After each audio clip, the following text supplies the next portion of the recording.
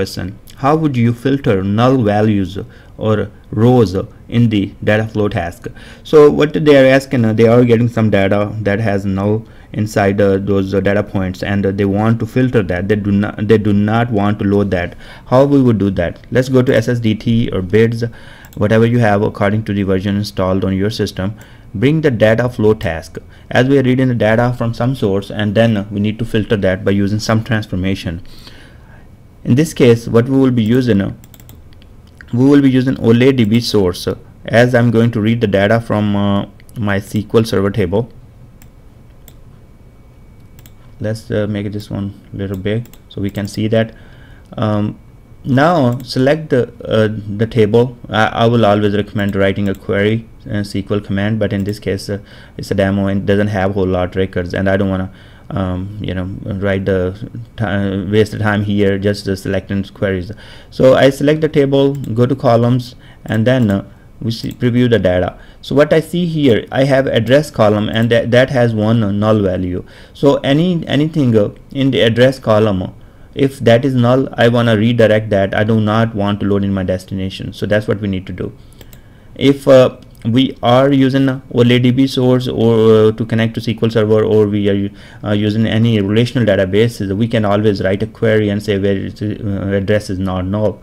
But this scenario is more applicable where you are reading data from a flat file, Excel file, XML file, and you cannot write the query to filter those records. Hit OK. Now bring the conditional split transformation, and we will be writing expressions inside the conditional split to split the incoming rows into multiple outputs. So what we are going to do, we want to check if the address column or data point is null. So we can use the null function here. We can use ISNULL right here, and we have to bring the address column inside.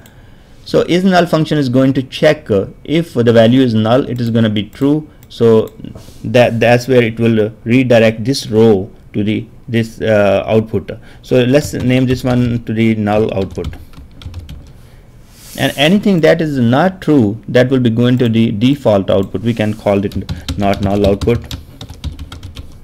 Now hit OK, and let's bring a multicast here just for the test purpose, so we can put the data viewer between them and show you what we are getting on the output side.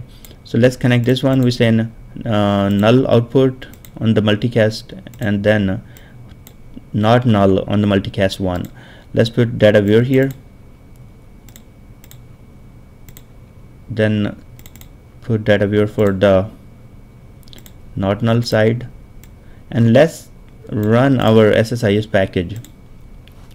Now only one record should be going to the null output, as address has only one data point that has null. The rest of that should be going to the not null. The package is running.